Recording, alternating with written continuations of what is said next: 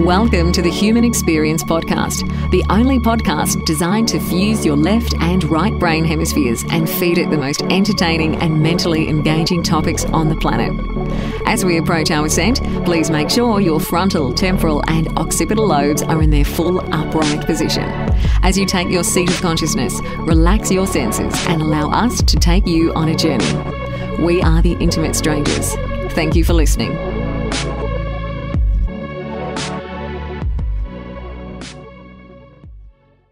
This episode of the Human Experience Podcast is brought to you by Find Mindfulness.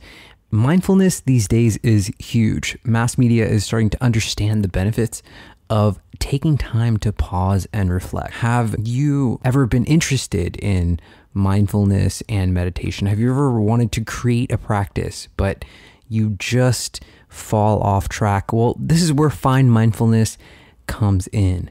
They offer a community that will help you create those powerful, lasting habits that keep you training your mind. Whether you are the CEO of a Fortune 500 company or a college student running a startup, Find Mindfulness can help you. Find Mindfulness is a 30-day program. How often are you looking at your cell phone? Just ask yourself how often you look at your cell phone and then tell yourself that you need to take this course.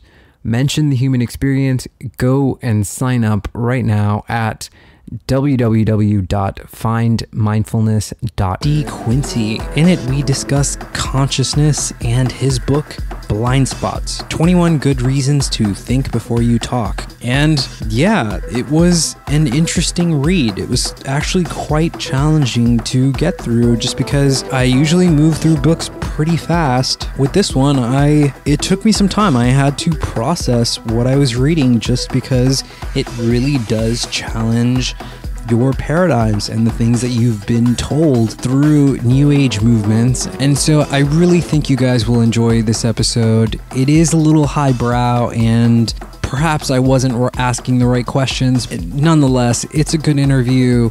The call did drop a few times. It did make it a little bit difficult to sustain a sort of flow within the conversation. All in all, good interview, good episode. Please make sure you check us out on YouTube, Facebook, Twitter at The Human XP. Please become a member. $5 a month, the price of a cup of coffee. It will help us sustain our server costs. I would really appreciate it. Thank you guys so much. The Human Experience is deconstructing consciousness as we speak to my guest, Christian D. Quincey. Christian, my good sir, welcome to HXP. Thanks. It's good to be here. I'm very much looking forward to our conversation.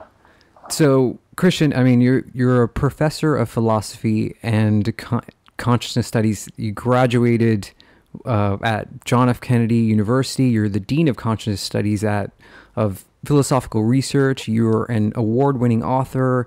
You founded the Wisdom Academy. You seem to have unlocked a hero-level achievement in the consciousness field. What sparked this interest for you, and what about consciousness fascinates you so much? Okay. So, well, the story goes back a long way.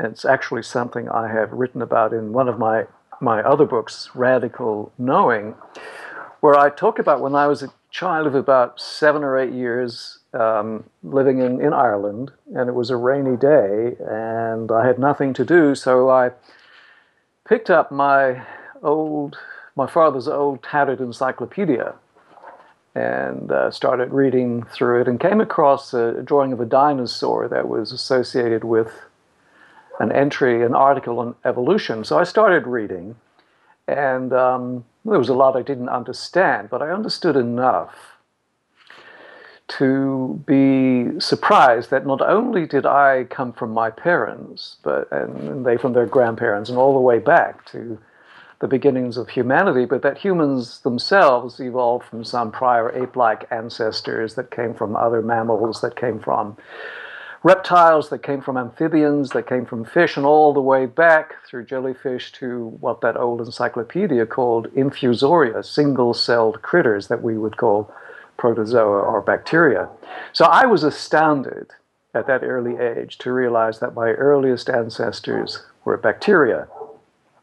But even more than that, I wondered, well, between bacteria and me sitting here in my parents' room in Ireland, between bacteria and humans, where did this ability to wonder, consciousness, to be able to think, where did that first arise in the great unfolding of evolution? Mm-hmm. And so I looked at my dog, and I was pretty sure, yeah, I'm sure dogs have it, and the cat, and yes, I was sure that she had it too.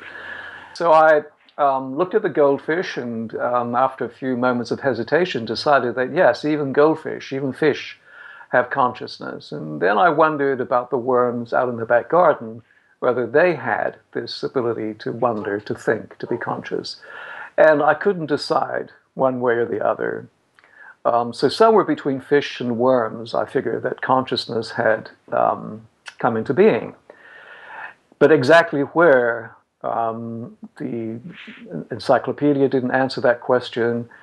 And that question of where in the great unfolding of evolution did consciousness first arise, it stayed with me in the background. And then in my late teens and early 20s, I started reading up to see if I could find an answer to that question. And I started by studying evolutionary biology. And after a while, I realized that there's no way that biology is going to be able to answer a question about consciousness. So then I shifted over to psychology. And although I found it fascinating reading about perception and other psychological phenomena, I realized after a while that that actually the science of psychology had nothing to say about consciousness. Back in those days, and still to some extent today, it was dominated by behaviorism, which had no room for mind or consciousness. So then I thought, well, it's really a philosophical question. It's a question about the nature of the relationship between consciousness and the physical world. And so I then dived into philosophy, and particularly philosophy of mind, which was the discipline that addressed this question. Mm-hmm. But I soon came to realize that there are two English languages. There's the English that we all speak, and then there's the English that philosophers speak. And I just had real difficulty back then decoding the language of philosophy, Western academic philosophy. And so then I turned my attention to Eastern philosophies, to Buddhism, Hinduism, Taoism in particular, and was delighted to find a wealth of information that was focused on consciousness. Right. But it had nothing to say about evolution. And so my question still remained unanswered. And so in desperation, I turned back to Western academic philosophy of mind, this time really determined to crack the code. And I did. And along the way, I rediscovered the work of my favorite philosopher, the British metaphysician Alfred North Whitehead, mm-hmm.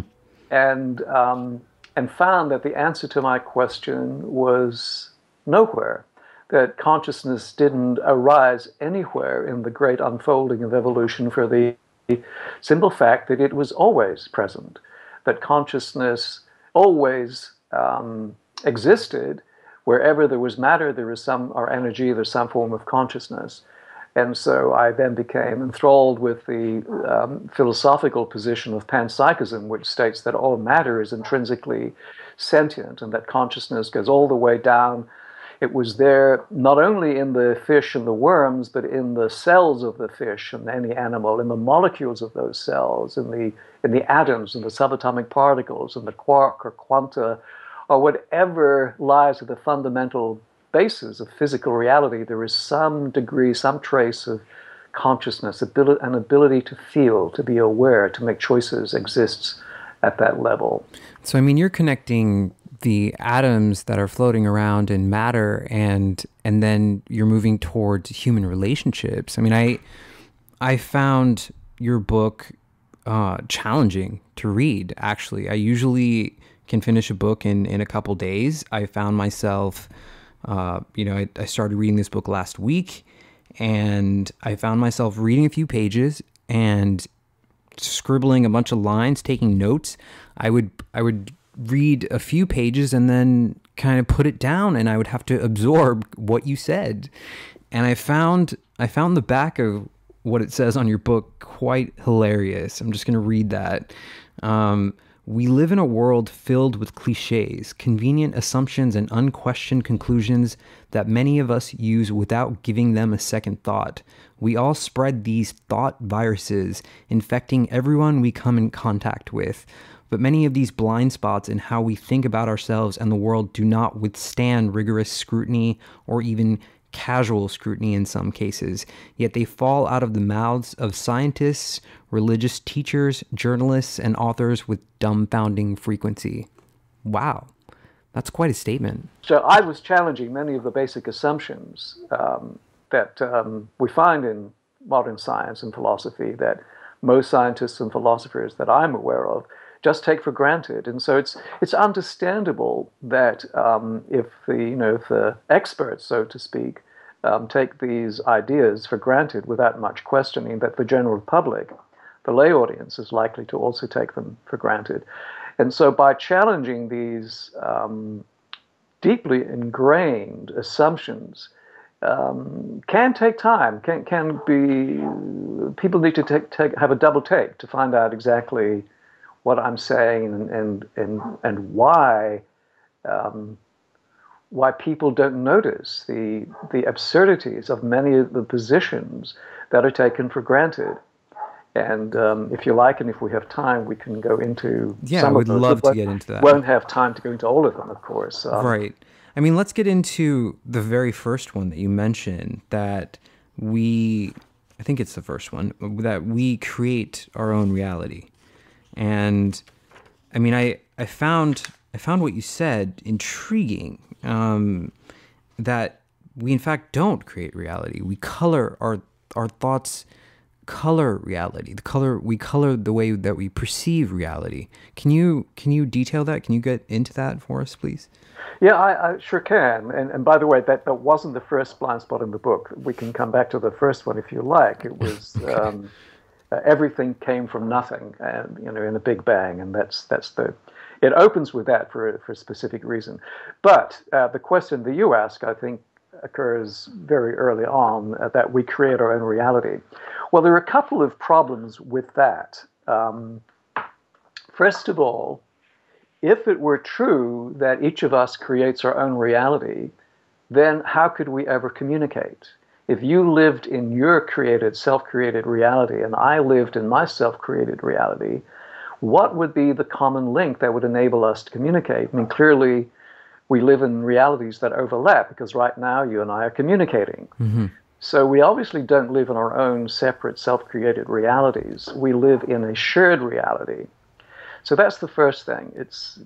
We don't exist in our own reality. But the second point is that we certainly don't create reality, because we as a species have been around for what, a couple of million years, give or take. Right. And clearly reality has existed for a long time. Even this universe has been around for about 14 billion years before we came on the scene. Yeah. So clearly reality does not depend on human consciousness or human intention for reality to exist. So it's the other way around. It's not that we create reality. Reality created us. So neither do we create our own reality, nor do we create any reality through our thoughts. And that's the third aspect of that blind spot, is that actually thoughts don't create anything except perhaps trouble. Thoughts and beliefs are just abstractions that they're like frozen snapshots of experience. Experience happens naturally and automatically from moment to moment to moment. And what a thought is, it's like freeze framing one of those moments and then putting it to one side. But meanwhile, experiences keep happening, and so the thought that we had one moment is out of date by the time the next moment of experience arises. And so all our thoughts and beliefs are made of these abstractions. All our thoughts relate to some time in the past, some moment ago, not to the current moment of reality. And one thing that I often talk about with my students is I ask the question, when does consciousness or experience happen? And Everybody says right now. And then I say, when does reality happen? Well, again, reality happens right now in the present moment. So experience and reality coincide. Therefore, the optimum way to know reality, to know what was actually going on, what is actually happening, is to pay attention to our embodied experience in the moment, not to the thoughts and beliefs we have about reality, because they refer to a reality that no longer exists. It's in the past, it may be just a few moments ago, or indeed it might be way back in our childhood, or indeed in some prior lifetime. This notion that we create our own reality has become incredibly popular. It's very mainstream in New Age movements. I mean, such as The Secret. A lot of people are pitching this idea. So I mean, so then how does this work? I mean, do we have our own little bubbles that we kind of interpret information with, and then, you know, as I speak to you, those sort of bubbles kind of coalesce and we exchange information that way? Yeah, well, I think the reason that people have these very different ideas, for example, the idea that we create our own reality, whereas I show in this book, Blind Spots, that cannot be true.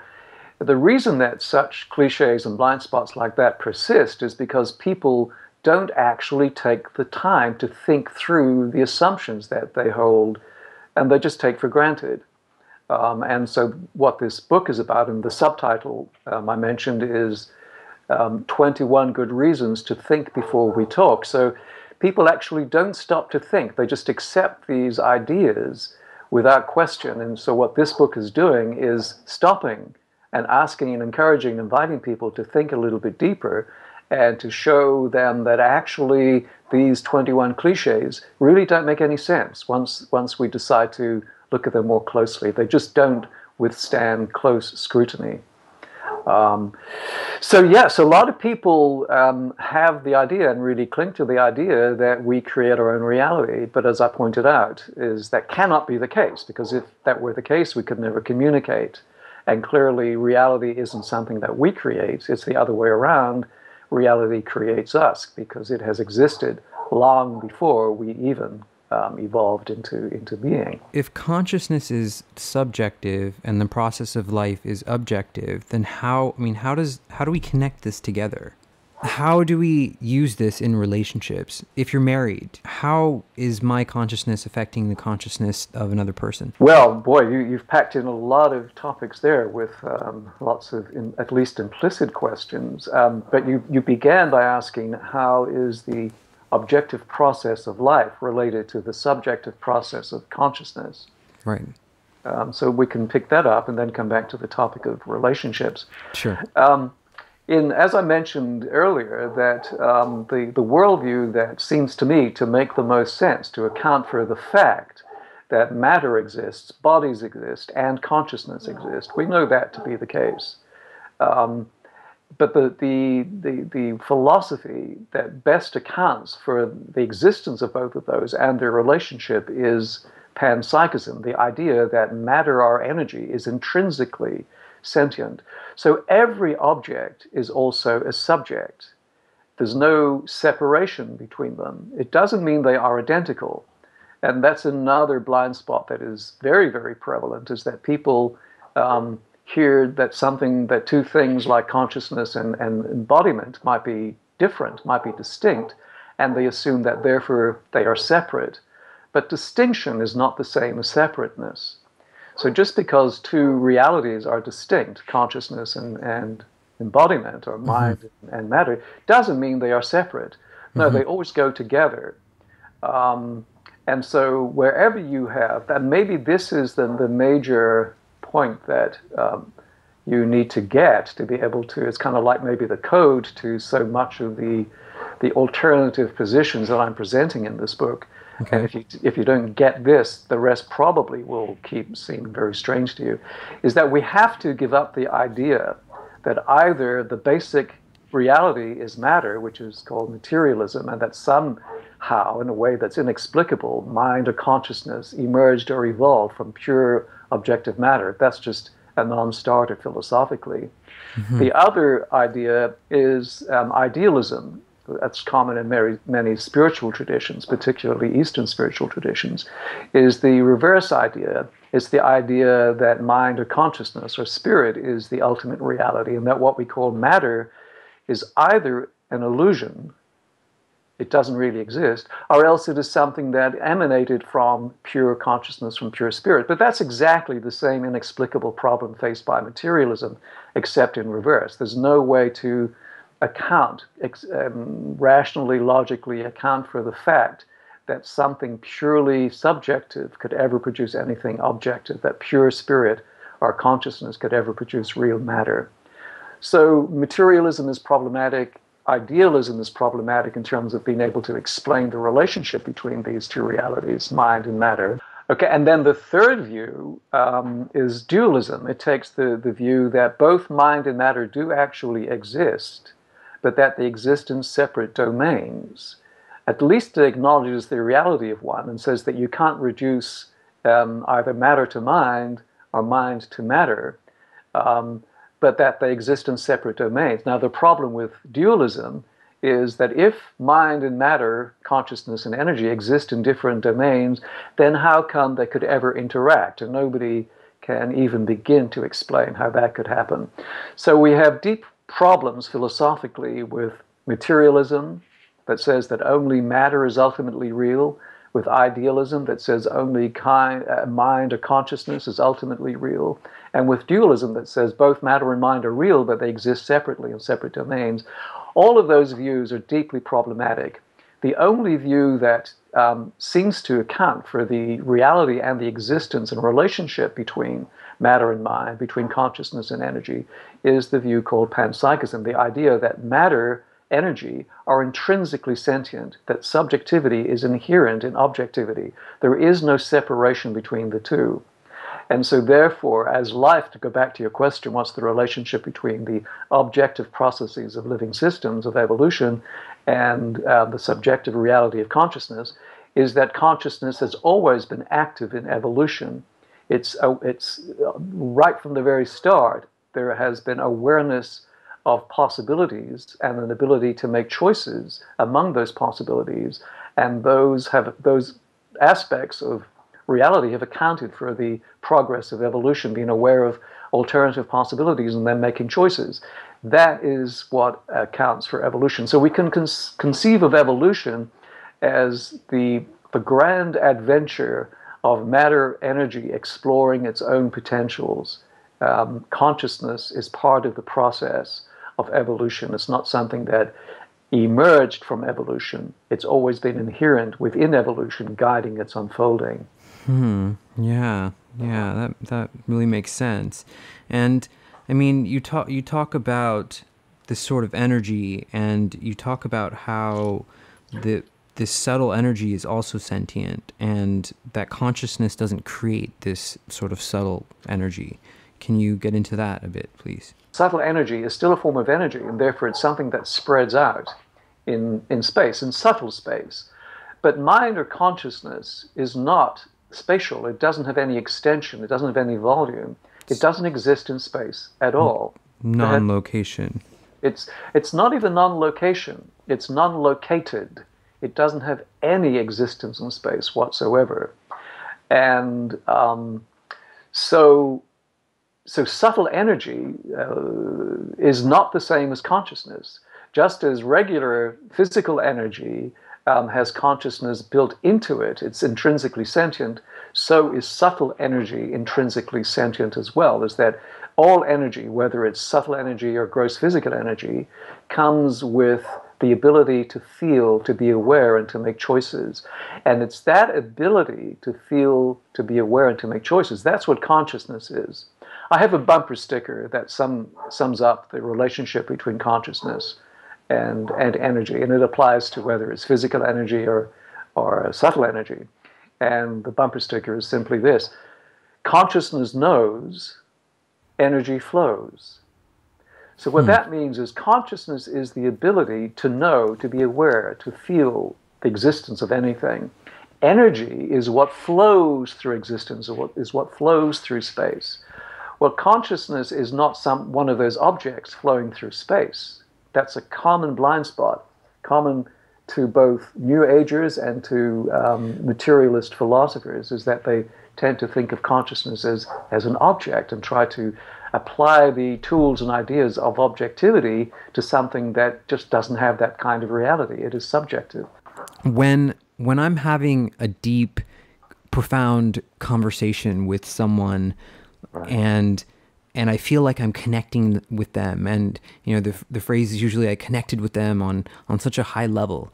I mean, and I feel something happening there, and maybe, I mean, you say that energy doesn't transmit. I mean, there's nothing being transmitted between me and this person as we speak. No, actually, that's not quite what I said. Okay. I'm saying that in that kind of essentially telepathic connection, there is no energy being transmitted that accounts for the telepathic connection. So, I mean, right now, you and I are having this conversation, and we are connecting. We are understanding each other, at least to some degree. But we're Right. definitely communicating. We're connecting. Now, we're speaking words, and the words are traveling through cyberspace, through the process of electrons moving through space, and those are carrying the energy. Whether or not if we were sitting opposite each other in a room, then the energy wouldn't be transmitted through electrons. It would be transmitted through vibrations in the air. That's an exchange of energy, and that certainly happens when people communicate. There is a physical connection, an exchange of energy, but that doesn't account for the reception of meaning. So right now, to some extent, you and I are understanding each other because we're grasping the meaning that the other person is communicating. That's not contained in the air vibrations or in the electrons. Meaning is something subjective. It doesn't exist in the objective physical world.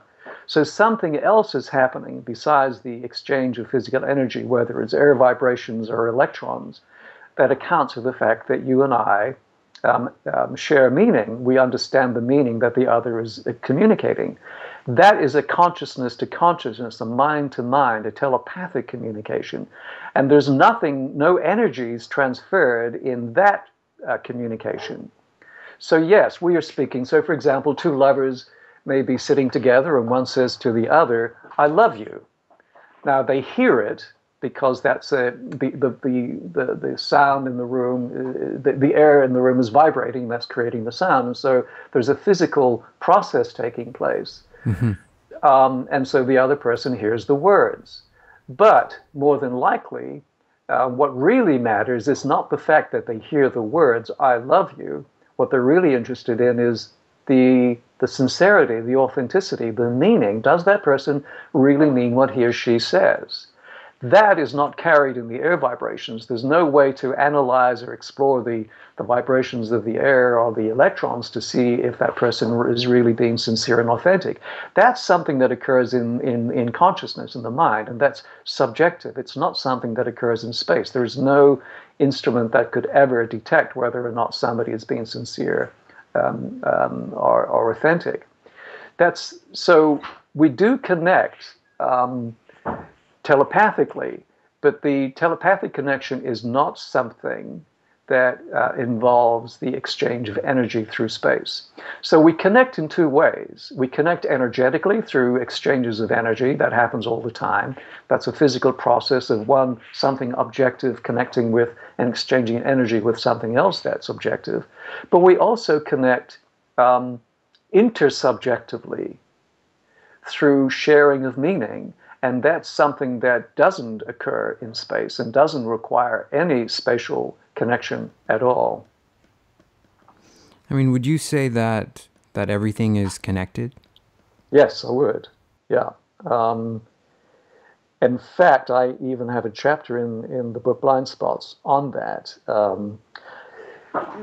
Some years ago, I had this aha moment. Like a lot of people, I either have these eureka moments in the shower or while I'm driving. And this particular one happened one day while I was taking a shower. I was thinking about this idea that everything is connected.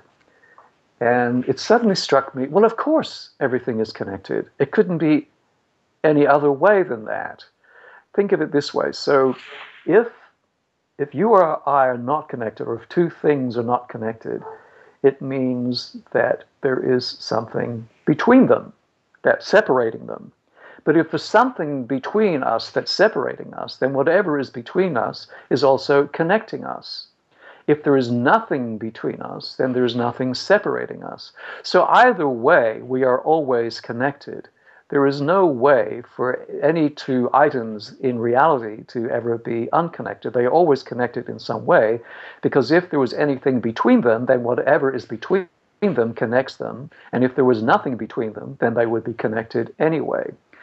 So the idea that everything is connected, to me, is kind of ho-hum. It's like, duh, yes, of course, because there is really no other option. The really important and intriguing question to me is not whether everything is connected or not. Clearly, everything is connected to everything else. The really interesting question is, what is the nature of connection? And we connect in two ways. We connect physically through exchanges of energy, and we also connect non-physically through sharing of meaning in consciousness. And the sharing of meaning in consciousness is not something that can be explained in the exchanges of energy. So again, to go back to the example of two lovers communicating, and they say to each other, I love you. Well, there's a connection physically through the words being spoken and the air vibrations that set up a chain reaction that ultimately gets processed in the brain. But none of that contains meaning. Meaning is something that occurs in consciousness. And so we connect through shared meaning, which has nothing to do with the exchanges of energy through space. I mean, I find all of this incredibly profound, and it does connect with me when you put it the way you do. And I remember the chapter in your book that was kind of a softball for you. I mean, you also mentioned that we aren't alone. We are not isolated individuals that come together to form relationships. I mean, I'd love to hear your perspective on that as well. Well, yeah, this comes back to a point that you were raising earlier about, how do people communicate? In one of my other books, Radical Knowing, the theme of that book is intersubjectivity. And essentially, in that book, the subtitle is Exploring Consciousness Through Relationship. So we can explore consciousness in three ways, from what's called the third-person perspective, which is what neuroscience does. It explores the structure of the brain and the nervous system, and that gives us the objective correlates of mind and consciousness. It doesn't tell us anything about consciousness per se, but it tells us how the brain operates when events are going on in the mind of consciousness. So that's one way. Neuroscience is the third-person perspective. The other one is the first-person perspective, which is what people do in meditation and contemplation, where we take the time to go deeply into our own subjectivity and to pay attention to what's happening in that. And those are really the two standard modes that people use for exploring consciousness. And for a long time, the first-person perspective proponents would say that everything that the third person, the materialists, are doing is missing the mark. And the only true way to explore consciousness is through first-person contemplation, first-person investigation. In Radical Knowing, I point out that there is a third way, and that's the second-person perspective, which is through intersubjectivity. So rather than just looking into our own subjective, private awareness, we can pay attention to what happens when we are connecting with others in relationship. That is intersubjectivity, that my subjectivity is in a co-creative relationship with your subjectivity, that actually we are co-creating each other at every moment. That my consciousness is not only influencing your consciousness, but it is literally co-creating your consciousness, that part of who you are is created by part of who I am, and vice versa. That all sentient beings in the universe are contributing to the existence of all other sentient beings in the universe. The Buddhist tradition is deeply aware of this and refers to it as codependent co-origination, that everything arises because of its relationships with everything else. So in that sense, consciousness, the deepest nature of consciousness is not our individual subjective minds or consciousness. That is real. There is a reality to our individuality, but the deepest nature of who we are is not individuals. The deepest nature is, the word I coined in that book is interviduals. Thich Nhat Hanh, the Buddhist sage, refers to it as interbeing. The deepest nature of reality is relationship. And then out of this matrix or web of relationships, you can picture it like an ocean, these waves of individuality arise out of the ocean of intersubjectivity, out of the ocean of relationship, and they exist for the length of our 80, 90, 100 years, and then they dissolve, they return back into the ocean of intersubjectivity. So individuality is not the primary reality of our existence. It is real, but it is secondary. Our deepest nature, our deepest reality is the connections, the relationships, the intersubjectivity out of which our individuality arises. Wow. I mean, so would you say that this is a process of evolution, or is this intelligent design? Yes, I point out that in blind spots that the dilemma or the dichotomy or the confrontation between the intelligent designists, the creationists, and the standard view of evolution, they're not the only two options. In fact, both of them are in some ways accurate, and both of them are in some ways wrong. It's not that there is no intelligence in evolution. Again, from the perspective of panpsychism, since all matter, all energy is intrinsically sentient, has its own subjectivity, has its own awareness, has its own ability to make choices, that right from the very start, evolution, not just here on Earth, but cosmic evolution, has involved consciousness directing the unfolding, the flowing of energy through the universe. So there is an intelligence active within evolution, but this is not a supernatural intelligence, as the intelligent designers and the creationists assume. It's not like there's some God out there above, transcendent to reality, to the universe. No, the creative aspect of the universe is inherent, it's intrinsic to the universe itself.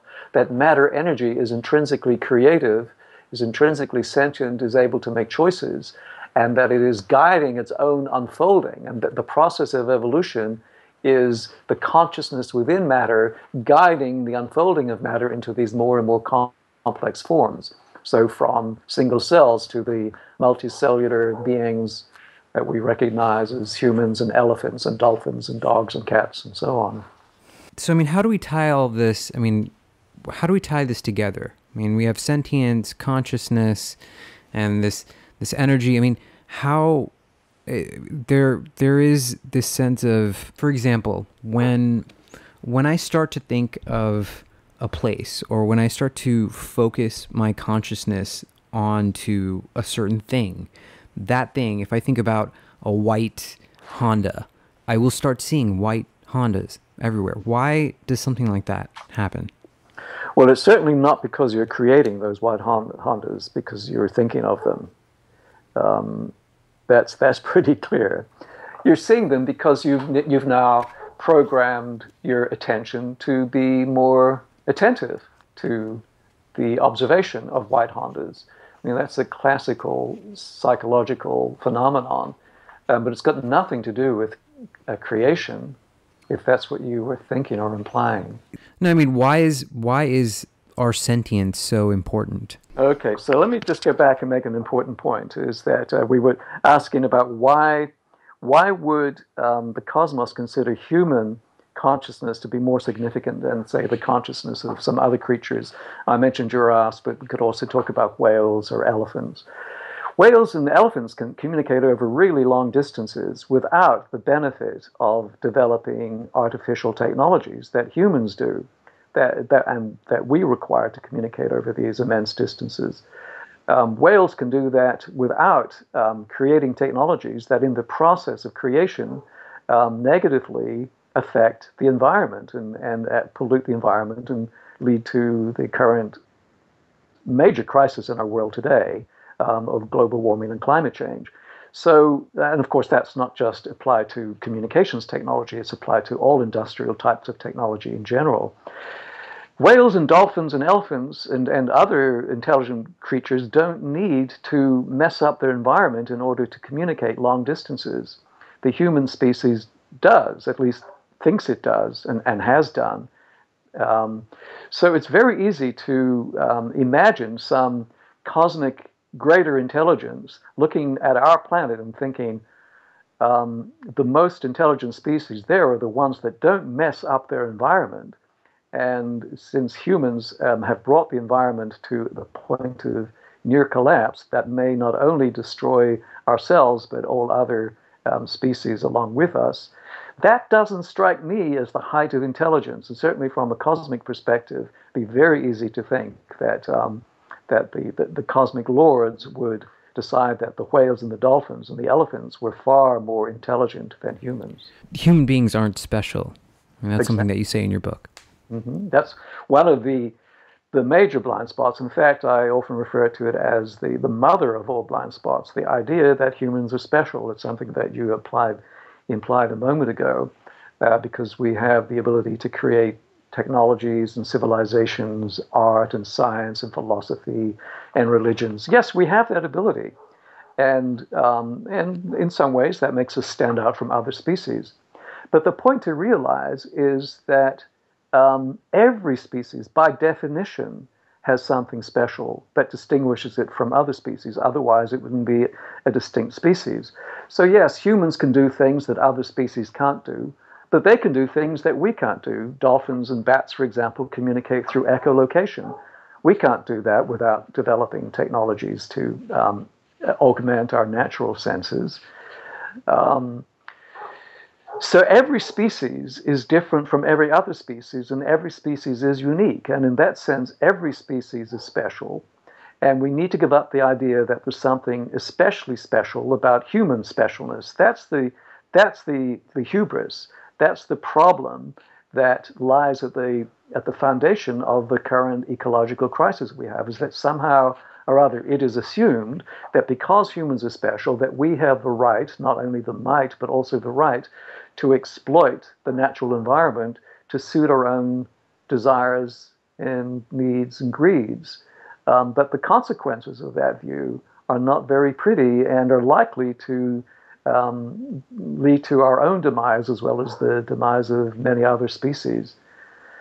So we have to give up the idea that humans are special, or if it's important to you or anybody else to cling on to the idea that there is something special about humans, then you need to recognize that there's also something special about every species. That's what makes it a species.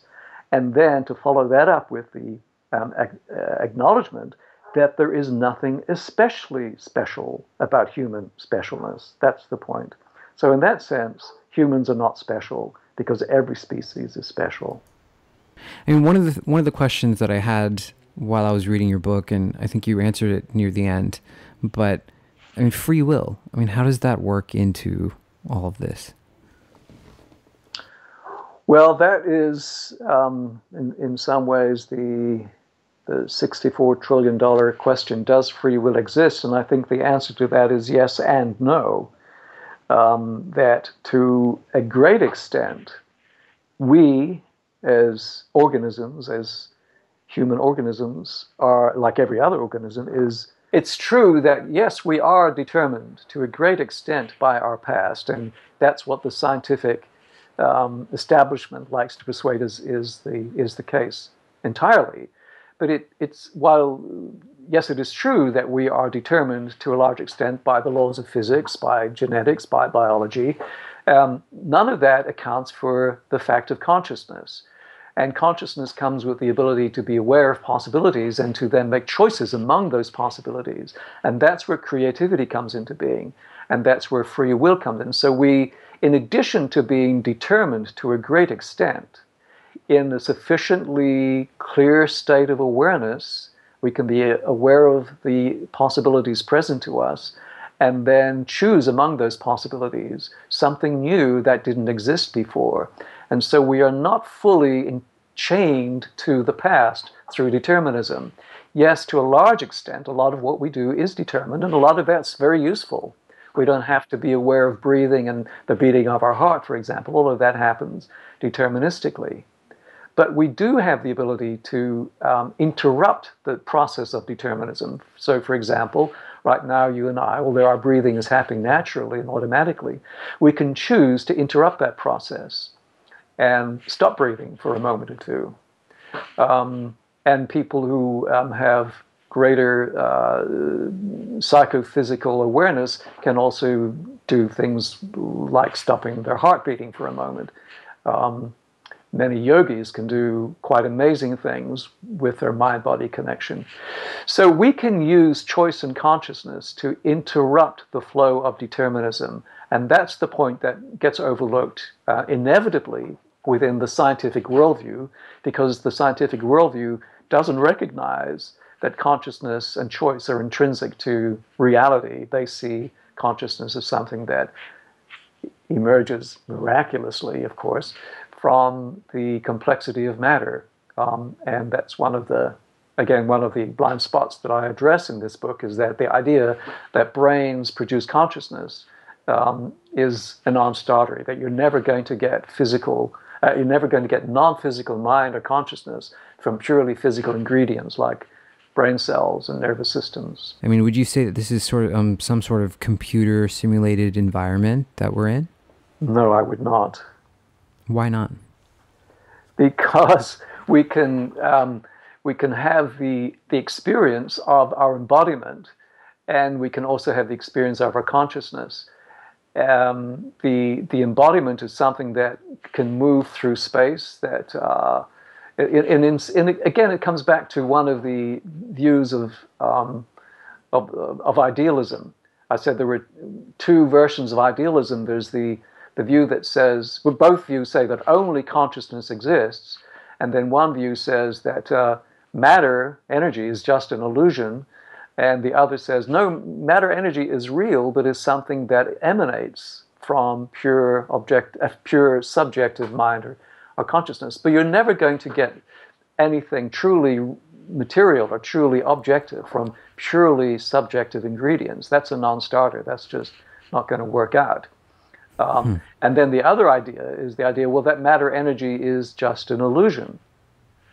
But people who make that claim, and I've met many of them, literally just don't live in the world in a way consistent with that claim. They wear clothes, they eat food, they drink liquids, they avoid cars on the freeway, and so on and so on. So everybody who claims that matter is an illusion actually lives in the world as though matter is very real. And they've got no other option. If you want to live and stay sane, you have to treat the physical world as real. The physical world stubbornly insists on its own reality. If you try to live any other way, you will quickly become very bruised, or worse, you will die. So people have to acknowledge the physical world is real. There's just no other option. It's not even something that they can choose to do. They might make the claim that matter is just an illusion, but they will always act and behave and perform in the world as though matter is real. Everybody, without exception, that I know who claims that matter is an illusion doesn't treat matter as an illusion. And I bet the same is true in your experience, that you don't know of anyone who claims that matter is an illusion who actually lives in a way consistent with that claim. Now, philosophers call that a performative contradiction, that somebody makes a claim, but their action, their behavior, their performance contradicts what they claim to be the case. So when people claim that matter is just an illusion, they actually don't live in the world in a way consistent with that claim. It's a performative contradiction. Now, there's no way to logically refute that. That's one of the strengths of that form of idealism, because there's no way to step outside the mind to know anything about any extra mental reality, because everything we know about the physical world we know and can only know through consciousness. One of the strengths of idealism is that it is logically irrefutable, because there's no way to step outside consciousness to know anything about the physical world, because everything we know about the physical world, the material world, we know as something that shows up in consciousness. So all knowledge necessarily occurs in the mind, occurs in consciousness. So everything we know about the physical world, including the existence of the material physical world, is an event that occurs in consciousness. So that's a pretty strong position to take. And it's logically irrefutable. But the people who claim that therefore matter is just an illusion because everything we know about the physical material world is something that occurs in consciousness, engage in a performative contradiction. While it's logically irrefutable, it is pragmatically refutable. It's pragmatically problematic because people actually don't live in the world in a way consistent with the claim that matter is just an illusion. Everybody who makes that claim treats matter as though it's real, because they have no other choice if they want to stay alive and stay sane. Yeah, fair enough. Christian, I want to wrap up here. I mean, we've covered a lot. I definitely recommend people check out the book for themselves, Blind Spots, 21 Good Reasons to Think Before You Talk. I mean, is there any one last thing that you want to get in here before we close out? Well, we addressed it earlier, and I think it probably is something worth emphasizing again, that I refer to the blind spot, the idea that humans are special, as the mother of all blind spots. I think anybody with any sense of responsibility for the current situation in the world has to address the problem of climate change and the influence of human actions in producing global warming and climate change. And what I do in my work is I trace that back to the assumption, the hubris that humans are special. And usually that is defended on two grounds. It's defended by religious fundamentalists by saying that we are special because God injected a soul into humans and we're the only creatures with souls and therefore with true consciousness, with true intelligence. Mm-hmm. Then on the scientific side, they say that humans are special because we have these special brains with a special neocortex that is responsible for consciousness, that if you don't have a neocortex, you don't have consciousness. That's the scientific view, and that's just as absurd as the fundamentalist view that says God injected soul or consciousness into humans. So both of these views, and by the way, of course, these are religions and sciences developed by, guess who? By humans. And so it's humans who come up with the rationale for defending the position that humans are special. I'm not aware of any convocation of all the species of the planet getting together and voting, yes, let's make the humans the dominant species on the planet or in the universe. That never happened, never will happen. No, the idea that humans are special is a purely human-generated idea. It's a very self-serving idea, at least on the face of it. In the end, it would probably be our self-destruction. So we need to give up the idea that humans are special and recognize that we are one species among all the other innumerable species and sentient beings, and that there's nothing particularly special about human uniqueness or human specialness. Yeah, I love it. Christian, where can people find your work? Oh, well, they can go to my website. It's my name, christiandequincy.com. And just for those who have a blind spot about the letter E, De Quincey is spelled DeQuincey. A lot of people leave out that E, and of course you won't get through to my website if you don't use that. And Christian is spelled the way the religion is spelled. So it's christiandequincy.com. I've got links to my books and to videos and articles from that website. They can also connect with the Wisdom Academy there if they're interested in mentorships or courses in consciousness studies. And of course, they can get my books through Amazon or in their local bookstore. And they can see videos on YouTube, particularly videos, a recent series of videos I did with the the host of the show Thinking Aloud, or New Thinking Aloud, Jeffrey Mishlove. So there's a bunch of videos available on the New Thinking Aloud channel on YouTube as well. So there's a lot out there. I suppose the easiest way to find out the scope of my work is to do what a lot of people do, is just Google my name, and that will bring up a lot of links. Yes, sir. Well, I just want to thank you for your time. Thank you so much for being here and sharing your thoughts. Well, thank you too, and I'm sorry we had such an interrupted communication. This is The Human Experience, and we are going to get out of here. Thank you guys so much for listening.